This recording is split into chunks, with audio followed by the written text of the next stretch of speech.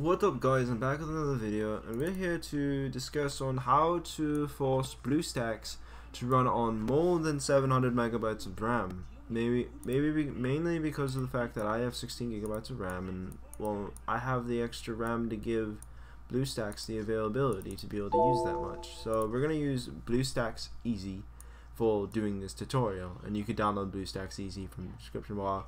This is version 2.1. I was told to use this on 2.2, but 2.1 does a pretty good job anyways. Now, you simply go to regedit 1, the first original regedit page, and then you go to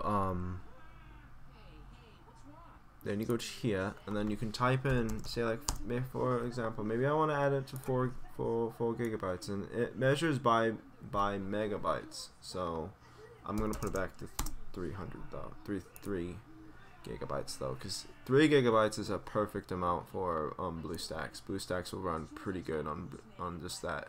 And if you want to stop the updating notifications for Bluestacks, you can click here and it'll do so. And this does multiple other things. It can also root Bluestacks if you want it to be rooted. You just simply run this tool and it'll do it for you. But there's more. You could do a lot of things with it. If you want to root it, go into the video and up here.